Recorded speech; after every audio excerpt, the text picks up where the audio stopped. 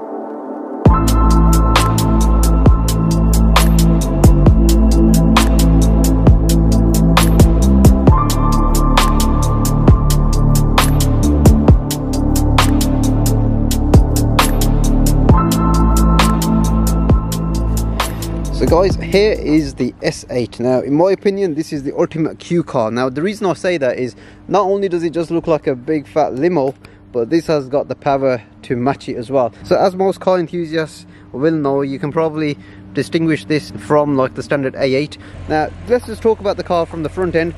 The grille on this is absolutely massive. I don't know why people complain about the grills on, like say, the new BMWs, but for whatever reason Audi just seem to pull the off that bit better. Now the owner of this car, he's obviously had some bodywork done to it. So you've got the splitter at the front, you obviously got all the black badges, and then you've got the S8 badge there. What I really like is that these lights, they're the LED matrix lights, and at night these look absolutely amazing. This car's got the upgraded alloy wheels, the 21-inch wheels, which are the S8 Plus. So standard, these wheels come with like the 20-inch wheels, and they have a slightly different design, but these wheels just look absolutely amazing, and they really do make this car look really striking. So this one's also spec'd with the solar panel sunroof. As you can see, there's some solar panels in there, so it's another option fitted to this car. Now let's just move on to the interior of this car. It's got an oyster colored interior, and these seats just look absolutely amazing and comfortable. I mean, look at that for a headrest, and so they should be, because if you look down here, they're probably like 22 or 24 way adjustable. It has got the 8-speed ZF gearbox, which is a brilliant gearbox in my opinion, and then the dials as well, they're really crisp. And what I do like about them is that they are analog. I'm a huge fan of analog dials rather than all of these, you know, kind of digitalized dashboards these days.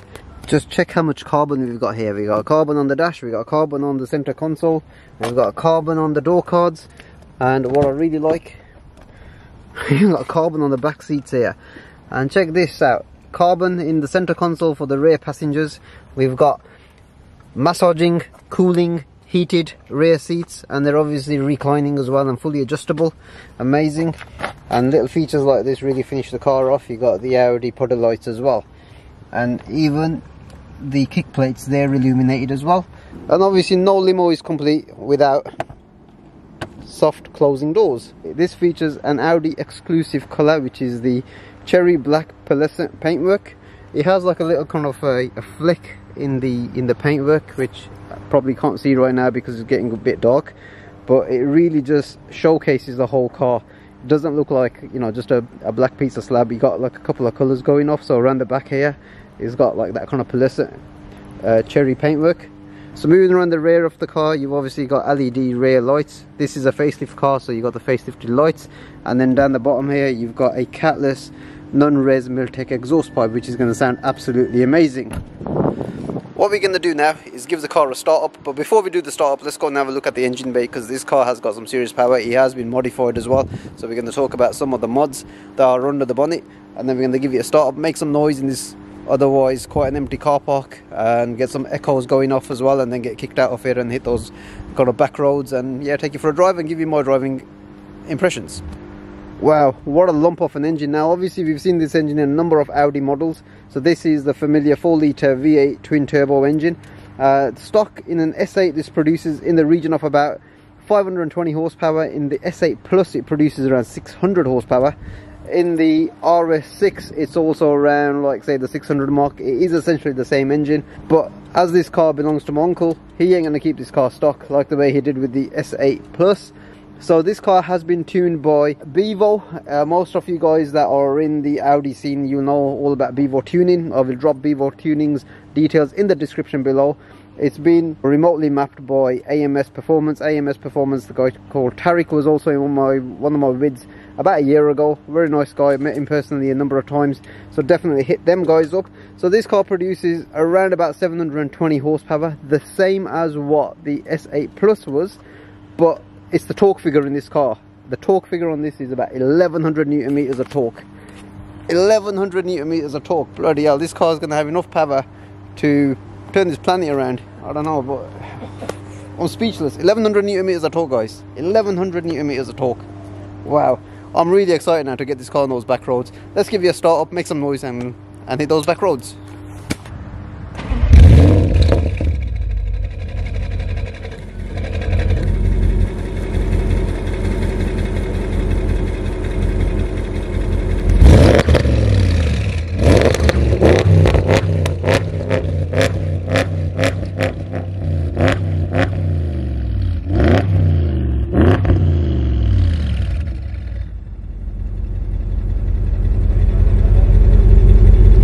Wow, that was loud. Oh, there's some more yet.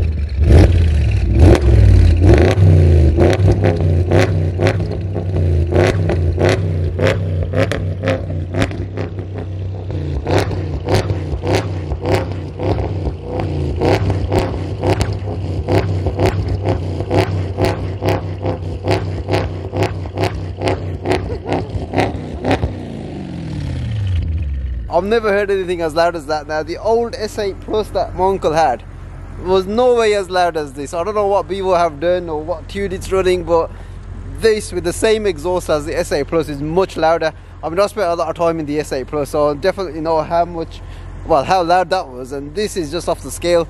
Right, time to hit those country lanes.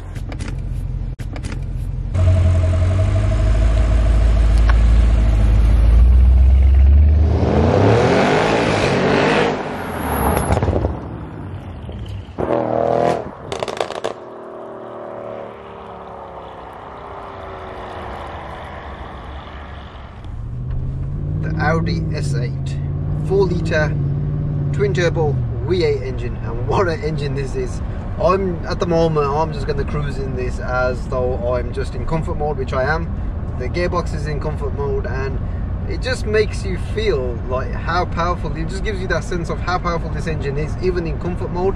Whereas in most like performance cars that I've been in, like my M4, the M5 that I was in, you know, you got to really flick them up into, like, say, the full-on sports mode to really like get them feeling like anything special. This in itself, 720 horsepower, 1100 newton meters of torque in comfort mode is apparent. Man, when I'm gonna flick this into like sports mode, I bet all hell's gonna break loose, man, driving this car. It sure is. You know, the best thing about this is I'm on these country lanes. This is a big car, but it doesn't even feel that big. These seats, they're massaging me right now. Guys, 720 horsepower, 1100 newton meters of torque. I know I've said that enough times already in this video, but I've got massaging seats, and my passengers, had I got them, they could also have the same in the back, reclined as well. Yeah. So, yeah, and that's my uncle, by the way, that you can hear. And then you got that soundtrack, that Miltech. Keep in mind that's in comfort mode. You're in comfort mode, right? That's in comfort mode, yes. We're in comfort mode, and it's still making that noise.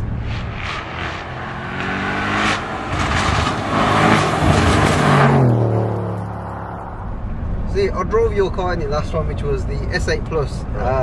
For whatever reason, and this is probably a testament to like Bevo Tuning and AMS Performance as well, how, you know, they've mapped this. But I personally feel, because obviously I've driven this car a bit as well from before, I personally feel that this is that little bit quicker than the other car.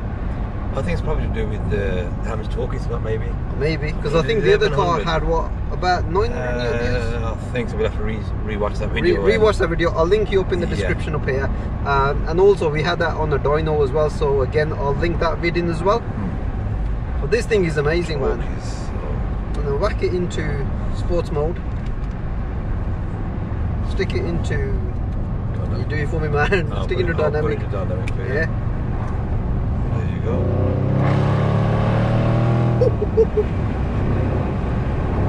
You know, I made my mind up, you know, my next car's gonna be a V8. It's gotta be a V8. Because this thing has got the sound. The sound is awesome. And you got the power as well. Yeah, you got the power, you got the sound. I'll just have to close that sunroof, man, because you guys are not gonna be able to hear me just right there. I'll close this window for a bit. Oh.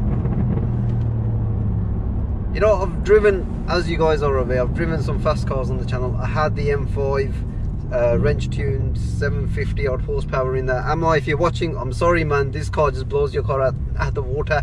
And that's not like anything bad about that car. I mean, it just goes to show that I am pinned. And you know, the best thing is, it doesn't even feel like it's a big car.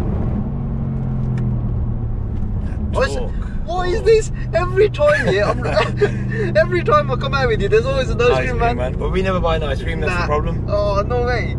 Every jinx man with ice cream mans on this road, aren't we? We see him again, we're buying ice cream. No matter how cold it is, we're buying an ice cream. How odd is that? The last 2 times I've come out in this, well, not in this car, in the S8 Plus, the first time and the second time, we've always seen an ice cream man on this road. Probably the same one. Probably the same one. That sound. Bloody hell, that was redlining at 7,000 RPM. This car isn't quick, guys. This car is mentally quick. Big thanks to AMS Performance, AMS Performance, Bevo Tuning. Bevo Tuning. Those guys are magicians, man, at what they're doing. This thing is mind-bogglingly quick, man. Keep in mind, Bevo Tuning, I mean, he's got an RS6 himself. Yes, he has. That's running 700, I can't remember, about 750 I think it is.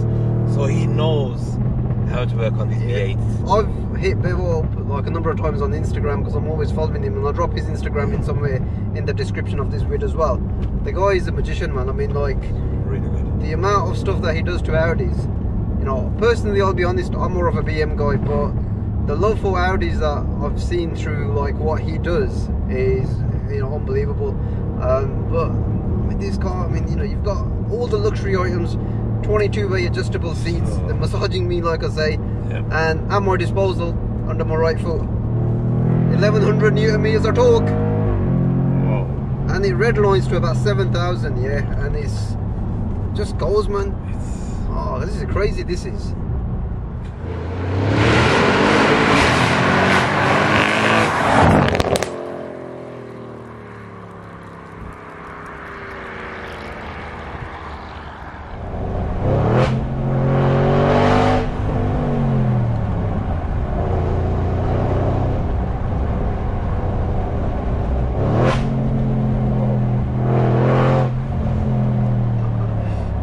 Crazy.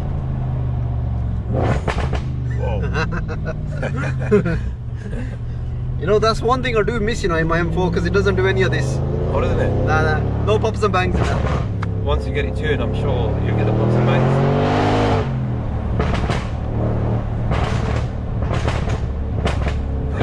So we've got a drummer in the boot? Yeah.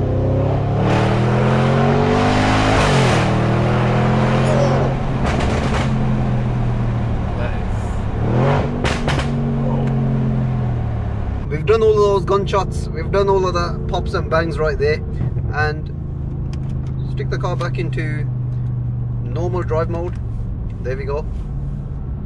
And now we're just back in like a normal limo with 700 horsepower. Quiet as anything now. Then let me just tell you a little bit about this now, yeah? Those of you that haven't watched my last video, which is in the description below, my uncle, he's not just one of these guys that goes and buys a car and then just tunes the shit out of them. His car history, right, let me just tell you about it. His last car before this one, which was like, was an M5? M5 F10. F10. Prior to that was a Audi S8 Plus. S8 Plus. Prior to that was an RS6. RS6 Performance. There you go. I'm missing that bit because he has to tell me. 720 brake horsepower. Talk us about your Porsche history. Oh, the Porsches. Come on, man. Porsches. Where do I start? 996 turbo, polar silver, manual, and then my heart felt like getting the slightly newer shape, the 997 at that time, 0.1. Oh, brilliant car that. So then I part exchanged that, got the 997.1. Same again, it was manual again, but this was in God's red. Right, then after that, what did I get after that? 997.1, yeah, 997.2 Turbo S Cabriolet. The white one? The white one. Yeah. Yeah, so I kept that for a year, and then, yeah. Then I went for the 991. That was in God's red by chance again. Yeah. Lovely, lovely, lovely car. I mean, the Porsche is... A Porsche is a Porsche, right? Honestly. That was an amazing car. After that, you know, he's gone and he's had like, you know, the RS6 and, you know, the Audi S8 and the M5, and now the Audi S8 Plus, then the M5, and now this. I mean, the M5 was a beautiful car. I mean, I love BMWs myself. A car that you mentioned, the E30 M3 left-hand drive convertible. Awesome car. But times changed and I had to sell it, unfortunately. Yeah.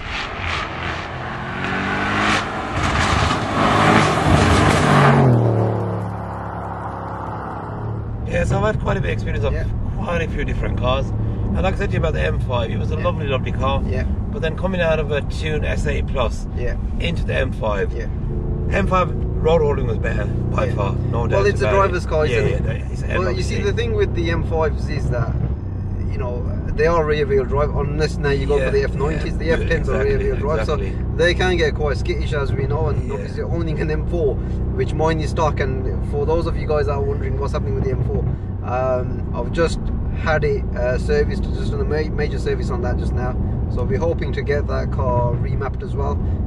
So yeah, just stay tuned for that.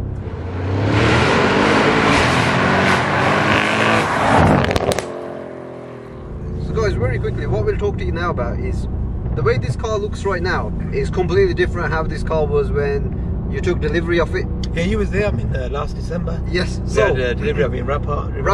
So again, most of you guys that have followed the channel have spent a lot of time at Rapport wrapping or doing work to the G23 series and my M4. So I got a good rapport built with like Rapport, and one day I was there and this car got delivered, and I looked at it when it turned up. I was a bit disappointed. The S8 Plus, which looked absolutely amazing, and then this came with like the silver wheels. It didn't look like this. It just looked like, well, a basic car. A basic car. It just looked like a normal A8, right? That's right, yeah. I was like, what have you done, man? Like, you S8 Plus to an M5 and then to this. But the finished article, as most of you guys can see now, you know, it's like, it's worlds apart, you know, total worlds apart. I mean, your S8 Plus wasn't a poverty spec car, let's face it. But the thing is, like, the S8 Plus didn't have a head-up display. Now this car does, and you know, it's a huge, you know, kind of a plus point on the car that's got this much power. You wanna be looking there, not down here. The spec that this has got, which the S8 Plus never had. I'll just quickly just mention it. Is like as you mentioned, the heads-up display. Yeah. S8 Plus never had it. It never had lane assist. It never had side assist. It never had the solar panel sunroof. It never had the rear electric heated cool massage seats. I mean, what more can I say? What more can you say? So, you know, and that's the thing, like, this should have been the S8 Plus, really, with this spec. I suppose it's a lot like a lot of German cars. It's what boxes you tick when you order it brand new. I mean, if you look at the market in Germany, for example, on the S8 Plus, they come with everything, even the rear screens, the works. When you look at the UK market, the S8 Plus, it's like a tick box, isn't it? You got to tick all those boxes. There's not much of a spec on them. Audi, and they must have options. Yeah, exactly.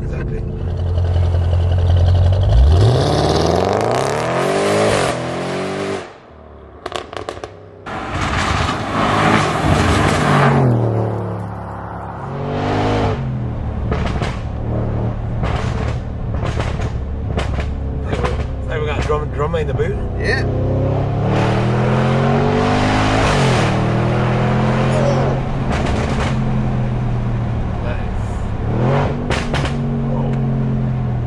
Make that smile of yours even bigger when you drive. Even bigger. I might start getting wrinkles, man. But yeah, honestly, this car is amazing. You know, it's a huge, like I say, it's a huge car, but it doesn't feel that big.